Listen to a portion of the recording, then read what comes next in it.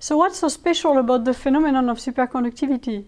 So this phenomenon was discovered in 1911 in a completely unexpected way.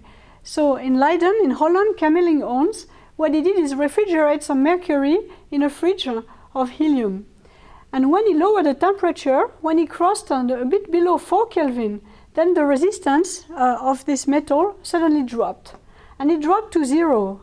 But when I mean 0, is not 0.01, 0.01, 0.000001, it's just absolute 0, it's just null. And this has a very unexpected and a strong consequence for the physicist. That, for example, if you put a superconductor into a wire here, and you put a little bit of current, this current will turn forever, without decaying. So it's a permanent phenomenon, which never decay in time, and this is extremely unusual in physics, because we are in a world where everything depends on time.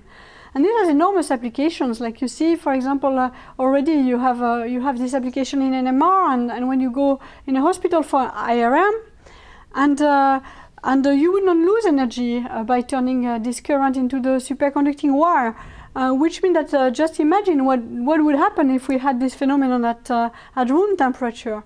It will change completely the energetic landscape that we are used to. For example, you could forget about the high wire for transmission of current.